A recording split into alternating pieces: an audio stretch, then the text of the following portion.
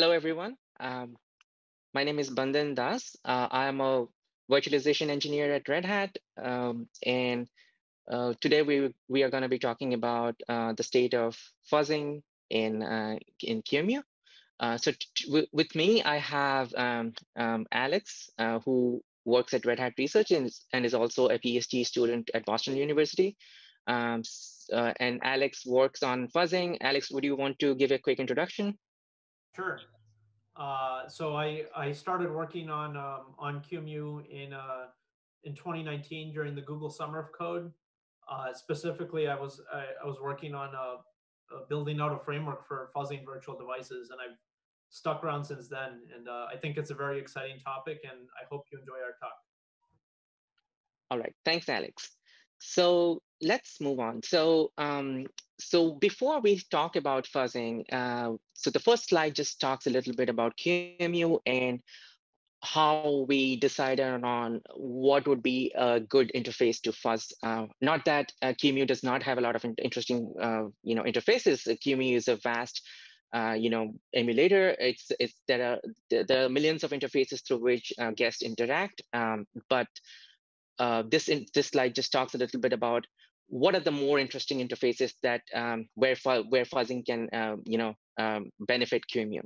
So as you all know, QEMU is an emulator. It can work with KVM, it can work with DCG, and a big chunk of QEMU is basically implementing virtual devices, which enable guest environments to do I/O of some sort. So these devices could be actual implementations of, like emulations of real hardware, or they can also be paravirtualized, like VIRTIO devices. So if you look at the figure on the right, we show a very simplified version of the hypervisor that's sitting on top of hardware, and there's this virtual devices layer. And then we have guest OSs basically running on top of the hypervisor with their own apps running in this sandbox that the hypervisor has provided. Now, due to attack surface that's probably lurking in somewhere in the virtual device layer, a malicious app can, if it knows about this, this attack surface, a malicious app can try to take advantage of it. Now, the app itself is malicious, but the guest OS might not be necessarily so. So the guest might be an unwilling, participant in exposing some interfaces that the app can use to escape out of the sandbox that QEMU has provided. Now, so this just basically shows how, the virtual device layer that's being exposed by QEMU is very critical. It needs to be hardened on a continuous basis, and we always need to kind of be one step ahead of any vulnerabilities that might get exposed out in the wild. So with that, let's move on to a little bit of discussion about the basic code analysis techniques, right? So basically, there are two kinds of code inspection techniques that you can think of. The first one is static analysis, where you basically use this program, special program called a static analyzer, to feed in your test program, and then the static analyzer, based on a set of rules, basically checks for inconsistencies in syntax or semantics. And the advantage of a static analyzer is basically that you don't have to make major changes, or probably no changes at all, to your test program, because you are essentially running your test program offline. And there's also this well-known fact that you get a lot of false positive with static analyzers, and the way to get around that is basically by teaching your static analyzer specialized rules how to kind of detect certain things. Like, for example, your code might be written in such a way that even if the variable seems uninitialized, it's basically impossible for the code logic to actually use it uninitialized. And those are the kind of things where you might get some kind of false positives from static analyzers. Now, the other technique, which is which is basically where fuzzing falls, is dynamic analysis. And that is where, you actually change your test program and integrate specialized input paths, which basically allow your test program to go through a series of various inputs. And so that what this does is it allows coverage of all the test paths that your test program can take. And as you can already see, this definitely is a more intrusive approach than static analysis. And there might be false positives also with dynamic analysis, but suffice it to say that when you're doing dynamic analysis, there's definitely a problem somewhere. It's just a question of whether that code path is actually exploitable, is the real question. Otherwise, sometimes fuzzing will actually, most of the times, will actually detect a flaw in a specific code path. So static analysis and dynamic analysis are kind of complementary. They are recommended for as a good security practice. It's recommended that you run both static analysis and dynamic analysis. Sometimes people even recommend as a good security practice to teach your static analysis the findings that you get out of your dynamic analysis tools like fuzzing. So so that you get the best of both worlds. So with that, let's talk a little bit about the history of fuzzing in QEMU. So QEMU is not new to fuzzing. There has been some work in this area in different subsections of the QEMU code base. Some of the examples that are mentioned on this slide include things like the QCow2 fuzzer. This was integrated in 2014. Then around 2015, there were some patches to the MegaSAS virtual device layer.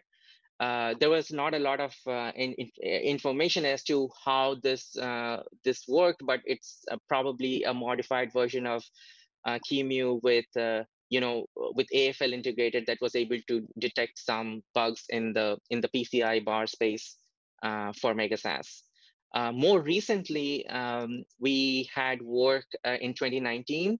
Basically, Dima presented about VIRTIO device fuzzing using AFL at KVM Forum, where he talks about how he used a setup of AFL, a proxy, and then and the QEMU test program using qtest to fuzz virtual device interfaces. And around the same time, we also had Google Summer of Code that was going along in parallel, I guess, in a different approach, where Alex, who is also presenting with me, was kind of researching and trying to approach this problem using libfuzzer, which is the more kind of the LLVM backend. And we have some slides later on in our talk where we talk about those approaches. So so based on our past exposure to fuzzing, we kind of identified some missing pieces. One of the most important missing pieces is basically, you don't want your fuzzing environment to be just limited to the developer's, personal workspace. The main benefit of fuzzing comes out of, making it more available, making it more generic, so that all developers can, utilize fuzzing without major hiccups. And also, you could run fuzzing on a continuous basis, more like CI, because QEMU is a very, very active community with lots of patches coming in every day. So integration brings up the topic of continuous integration. QEMU integration brings up the topic of continuous integration, and so that's how you are gonna actually catch bugs as they come in new patches, for example. And also the other important aspect, again closely tied to continuous integration, is where exactly are we gonna run these continuous integration tests. So, and that's kind of some of the problems that kind of influenced where this QEMU fuzzing work took us. But before we go to the solutions, let's also talk about the challenges, which probably have been mentioned at some point in other discussions as well. But the more kind of obvious and more kind of interesting and important challenges with fuzzing QEMU is not a regular or a general purpose, just a simple piece of software that just does something specific. It's basically changing states all the time based on guest behavior, and it implements a large amount of virtual devices, and all of these virtual devices have their own quirks, and they have their own implementations, and this just adds to the complexity of the kind of input that you will provide to QEMU. So the fuzzer has to take care of this. The framework. So although there's not a lot of options when it comes to pre-built fuzzers, we also need to decide on what would be a good fuzzing framework for QEMU. Should we have a custom framework, or should we just pick up something that's already out there? The advantage of picking up something out there is basically you save a lot of time, but the disadvantage is, of course, now you have this challenge of kind of molding this pre-built fuzzer to work with QEMU. And equally important is also the concept of state changes. So as I said in the first bullet point, QEMU is constantly changing state, and a fuzzer basically does not know about states. And to have a reliable fuzzing run, you probably have to feed in inputs at some consistent state of the virtual device or the subset of the virtual machine that you are dealing with. So these are some big problems with fuzzing. QEMU, but any complicated test program. And so we are going to quickly cover a little bit more in detail these specific points. So with respect to fuzzing frameworks, we have AFL, we have libfuzzer that we discussed a little bit in some of the previous slides. So the advantage of libfuzzer is basically that it's integrated into LLVM, and Google's OSS fuzz runs nicely with libfuzzer. And OSS fuzz, as you might already know, is basically Google's infrastructure where you can submit your programs, your project, and they are going to run continuous integration on fuzzing runs on your program. The disadvantages I mentioned before in the previous slide is pre-built fuzzers are kind of they need some type of molding so that you can use them with your test program. The other option is obviously why not just use a custom fuzzer? You will start from scratch. You will have better integration, but obviously it has downsides as well. So this is the problem with the fuzzing framework. What kind of fuzzing framework should we use? The next challenge is the interface that we decided to fuzz. So we decided to fuzz the virtual devices, which we identified in one of the previous slides that it is an important area to fuzz. And for all practical purposes, because we are running general purpose OSs as guests, virtual devices are more or less identical to real devices, real hardware out there. And all devices, as you already know, have different mechanisms to help or to talk to them. So the most common legacy devices, almost all the devices will implement some form of port IO. But at the same time, you also have memory mapped IO, where you can map specific regions of the hardware to regular memory. And that also, and you can write to these memory locations, and they are gonna enable some form of functionality in the hardware. So the way port IO and MMIO is configured is not set in stone. It depends it varies from hardware to hardware. It might also depend on the device driver developer. So there's a lot of non-standardization as to how you can enable the port IO space and the MMIO space, and that's and that's something you have to know to efficiently fuzz, right? So on top of that, almost all devices today also have DMA, which basically lets the CPU kind of save some cycles, or maybe use some CPU cycles for something more useful, or maybe even get into a low power state while some data transfer is going on. Now, As you might already know, DMA transfers, deals with descriptors. These descriptors can be nested. They can be, complicated chains of, memory locations that are fed to the DMA controller. So that also adds to the complexity of the input space that we are dealing with here. So now if you combine everything together, as you can imagine, for just even a single virtual device, we are talking about a space that is, really, really, huge. And that makes it very, very complicated. So the next uh,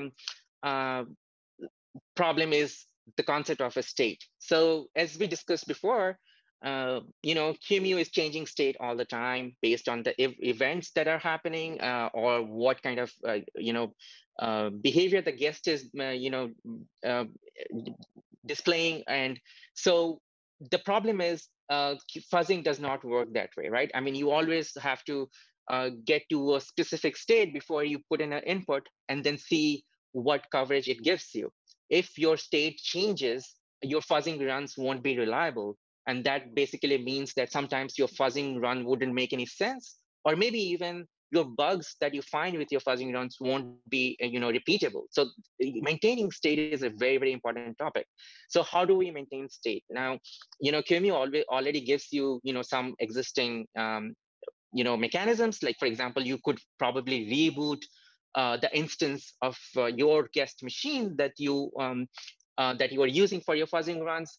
QEMU also provides you the concept of snapshots that is helpful in migration. You probably could reuse those here and have your fuzzing infrastructure integrated with the VM state functionalities to save and restore snapshots. And you can also probably go one step ahead and try forking, where basically you fork off these fuzzing threads, and they just from a common point, and then they merge back fuzzing results back to the parent thread. So these are some of the challenges that we identified with respect to fuzzing, and QEMU.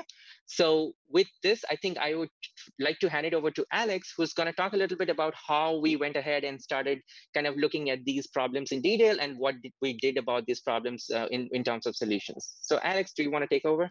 Yes, thank you. It's useful to look at the ways we've been testing QEMU up to fuzzing, because fuzzing is essentially doing the same thing as these normal virtual device tests, but it adds a randomization component to that. And in QEMU, we have some great APIs for unit testing virtual devices, starting off with qtest, for example, where qtest provides some instructions for performing input and output with devices such as memory writes or port I/O writes, and it also lets you control QEMU's clock. And this is a great facility. And there's lots of tests written using libqtest, but for some more complicated devices, you quickly run into a problem, because complex devices require complex initialization and complex protocols.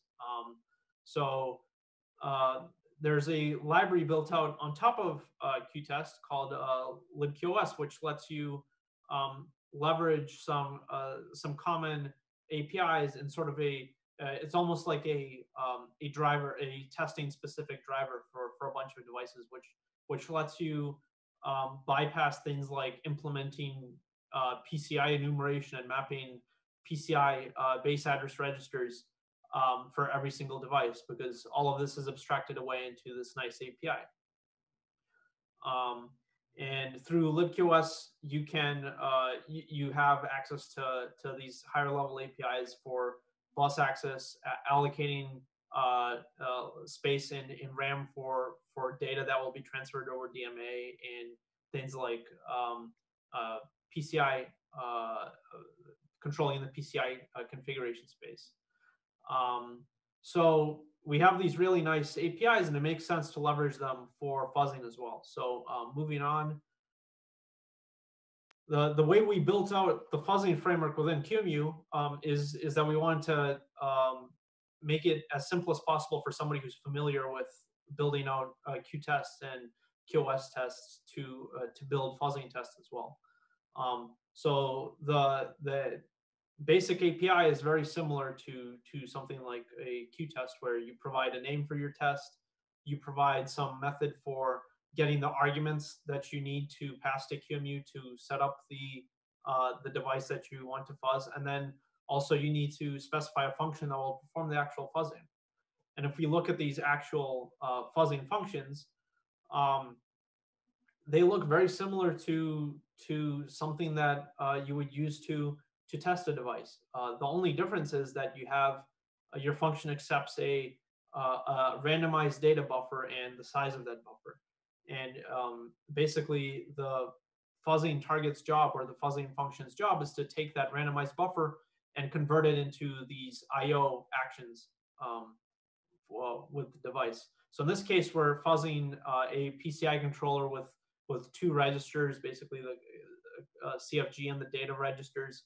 So you might take the first byte of your input and interpret that as do I want to read or do I want to write from the register? And then the second byte might be, okay, which register do I want to write from to out of these two registers? And then the third the last set of bytes might indicate, what data do I want to write to the register if I'm doing it right. So it's quite similar to a standard test that you would write. You just have to guide the test according to some randomized data. This one is actually is basically doing exactly the same thing. It's more of a demonstration test, but it's leveraging the QoS framework to do that.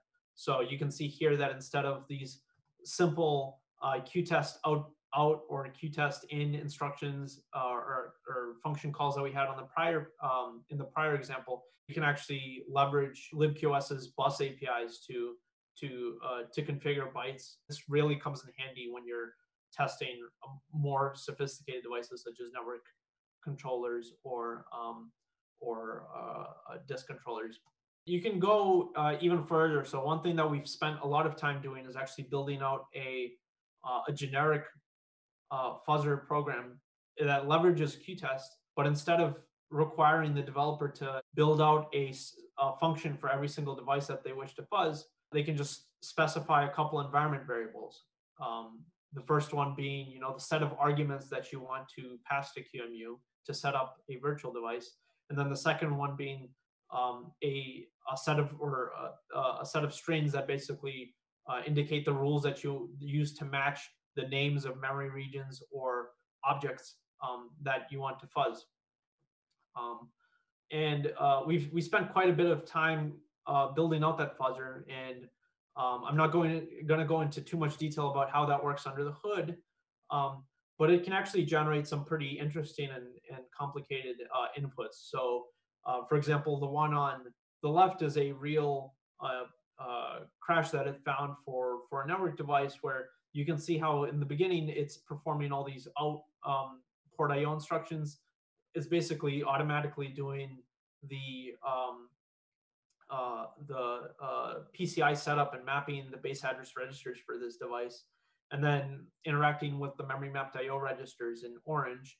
And then finally in the purple, this is actually it writing to a DMA buffer that will be read by the network device. And then in this case, the bug was actually that the address in red is also a DMA address, but instead of being located in some free location in RAM, it happens to be overlapping the memory mapped IO space of the device, which you can see if you just flip the endianness of those bytes in your head.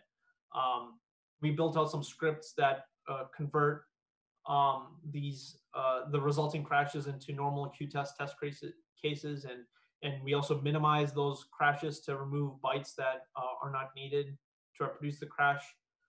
And the crash reproducers are usually small enough that they can be included inside an email in a report to the mailing list, or even inside a commit message, which you can see here on this small movie, where basically as a developer who's receiving a bug report, all you have to do is copy and paste a command from an email to get a reproducer trace, so that you can then look at it in GDB or attach some tracing events to it. And our project has already been accepted to OSS Fuzz. This means that QEMU will be fuzzed basically all the time, and any new code that gets upstreamed will be fuzzed, and hopefully we can catch any new issues that show up before the next release. And using the fuzzing approach that that we've developed and the fuzzing frameworks that we've developed, we've not only have we been able to find brand new bugs, but we've also built out reproducers for bugs that have been reported a long time ago, but there was no reliable reproducer for them. And because of the reproducer that we found, now it's a lot easier for the developer to work on fixing those bugs. And we've also found some bugs that that uncovered some deep problems in some of the architectural decisions in QEMU, such as the way devices access data over DMA, and also the memory access API itself, with some problems with alignment and memory access sizes. So far, we've reported over 50 bugs on Launchpad, and 6 bugs have been assigned CVE IDs. And we're still very much trying to work out how to deal with reporting these bugs in the future and working out a process, because fuzzing on OSS Fuzz is still quite a new concept for QEMU. So we're actively looking for input on the best ways to get reports to a developer that can fix them as smoothly as possible. And in the future, there's so much stuff that I'd love to talk about, and I think there's a lot of places where this work can go. And just to mention a few, devices are often hooked up to complicated backends such as Spice, VNC, Slurp. We want to be able to fuzz those as well. We also want to be able to fuzz migration code, so save VM, load VM, and VM state descriptors, and reboots. We also still don't have a great way to fuzz to reproduce crashes that require thousands and thousands and thousands of interactions, because libfuzzer sets a cap of 4K or 60K for each input that it tries to use to fuzz. And then we can also talk about fuzzing devices that rely on kernel components in the kernel, such as the vhost. And some devices are moving out of the process with stuff like multi-process QEMU and vhost user. And I think overall there's still a lot of work to be done. If anybody is interested in any of these topics, I'd love to talk to you about it. So Alex, how would you suggest somebody who's not very familiar with the fuzzing infrastructure in QEMU? How would you suggest they get started to possibly kind of even contribute to these topics? Right. Awesome question, Bandan.